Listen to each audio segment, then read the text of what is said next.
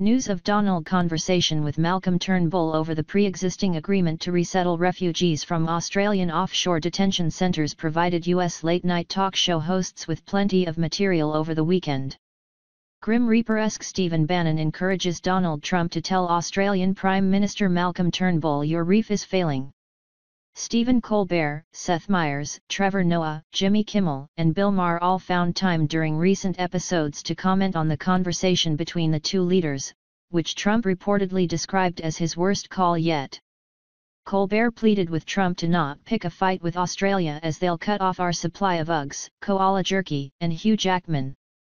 Another segment on The Late Show with Stephen Colbert featured an animated sketch in which Trump mistakenly calls an Outback Steakhouse instead of the Australian leader.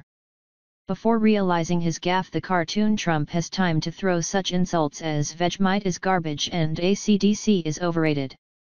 Kimmel seemed perplexed as he asked his audience who the hell would have thought we'd have a problem with Australia? Before joking, from now on the only Australian leader President Trump will deal with is Miss Australia.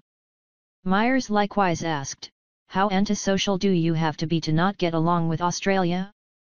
Myers defended Australians as the most laid-back people on earth, before adding, but of course Trump knows they've got some bad didgeridoos. The Daily Show with Trevor Noah featured a mocked audio recording of the phone conversation in which Trump tells Turnbull he's cancelling that dumb agreement because we don't need your Boston Bombers, your Mad Maxes, or those big beer cans that make my perfectly normal hands look small. Maher sarcastically commented that finally a president has shown the balls to stand up to our arch-enemy Australia.